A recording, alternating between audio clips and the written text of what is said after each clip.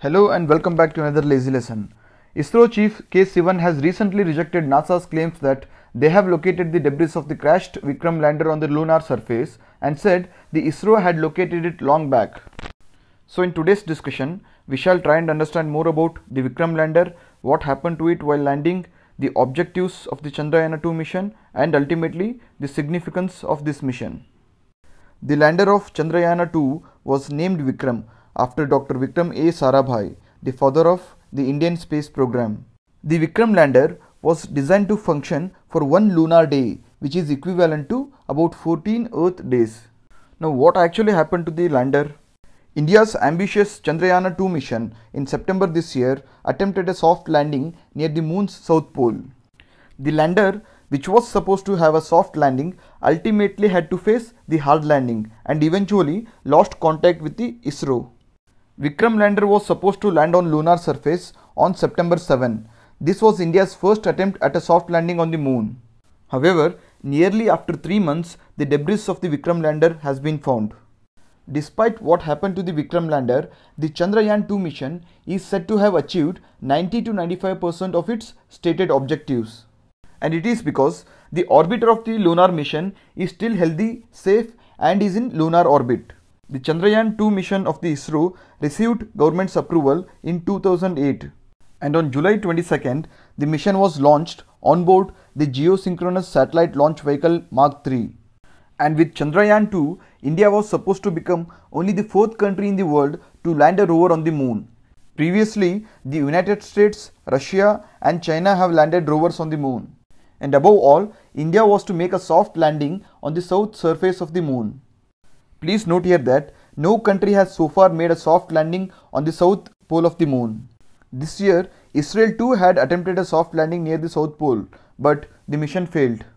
Now let us look at some of the key features of the GSLV Mark III rocket. It is popularly nicknamed as Bahubali. Developed by ISRO, the GSLV Mark III is a 3-stage vehicle. It is primarily designed to launch communication satellites into geostationary orbit. It has a mass of 640 tons that can accommodate up to 8000 kg payload to low Earth orbit and up to 4000 kg payload to geostationary transfer orbit. The powerful cryogenic stage of GSLV Mark III enables it to place heavy payloads into low Earth orbits. Chandrayaan 2 had 3 components: rover, orbiter craft and lander craft. The rover was named Pragyan and the lander was named Vikram. And these 3 modules were expected to achieve the stated objectives of the Chandrayaan 2 mission. The orbiter was to map the lunar surface, look for presence of major elements on the surface and also monitor X-rays emitted by sun and its corona. And the dual frequency synthetic aperture radar on the orbiter was to map polar regions and estimate water ice in poles. And the rover Pragyan was a 6-wheeled solar powered vehicle. It was supposed to make observations and collect data from the moon's surface. It was equipped with 2 instruments. The primary objective was to study the composition of the lunar surface near the landing site and determine its abundance of various elements. And here is a quick comparison between the Chandrayaan 1 mission and Chandrayaan 2 mission. The Chandrayaan 1 mission was launched in October 2008 on board PSLV. It was supposed to have a mission life of 1 year. However, it failed 4 months prematurely. However, the mission has helped scientists discover the presence of water on the moon. Now, what is the use of studying moon? Well, the moon is the closest celestial body to Earth in which the studies can be made and documented. Besides, it acts as a testbed to illustrate technologies required for deep space missions. And proper and extensive mapping of lunar surface is both essential and necessary to understand the origins of both the Earth and the moon. And all countries, companies and even individuals are concentrating mainly on the South Pole. And what makes the moon's South Pole so significant? There are mainly 4 reasons behind this. Firstly, craters in South Pole have been untouched by sunlight for billions of years. Nextly, these permanently shadowed craters are estimated to hold nearly 100 million tons of water. And third, these craters have traces of hydrogen, ammonia, methane, sodium, mercury and silver, making it an untapped source of essential resources. And lastly, the elemental and positional advantages of the South Pole make it a suitable pit stop for future space explorations. Let us now understand how the Chandrayaan 2 module travelled all the way from Earth to Moon.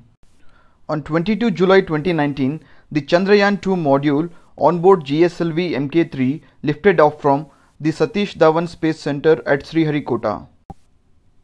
And next, the module gets separated from the launch vehicle and is inserted into the desired orbit. And once the module is in place, the orbit raising maneuvers start taking place. And gradually, the orbit of the Chandrayaan 2 module is raised in such a way that it becomes easy for the module to escape the Earth's gravity.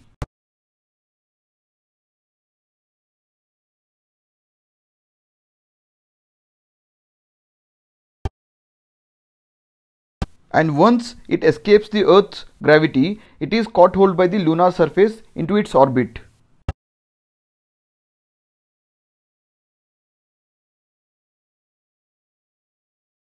And once it is in the lunar orbit, the module starts to lower itself and starts preparing to lower itself onto the moon's south pole. And before that, the Vikram Lander gets separated from the orbiter. And after searching for a suitable place, the Vikram Lander was supposed to soft land on the desired place.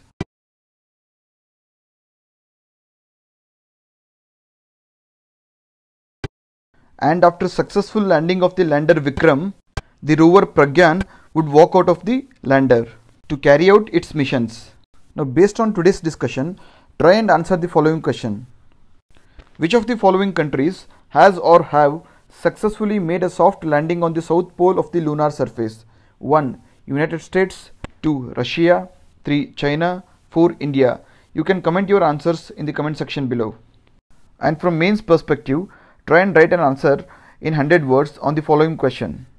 And that's it for today. Thank you.